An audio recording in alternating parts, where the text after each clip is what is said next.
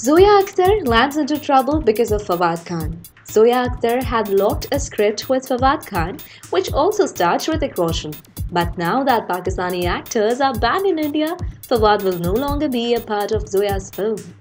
Reports also suggest that Hrithik is not happy with the climax of the story and he has told Zoya to work on the climax and change it. So, what do you feel on the story? Leave your comments below. And for more Bollywood updates, subscribe our channel Bollywood Inside Out.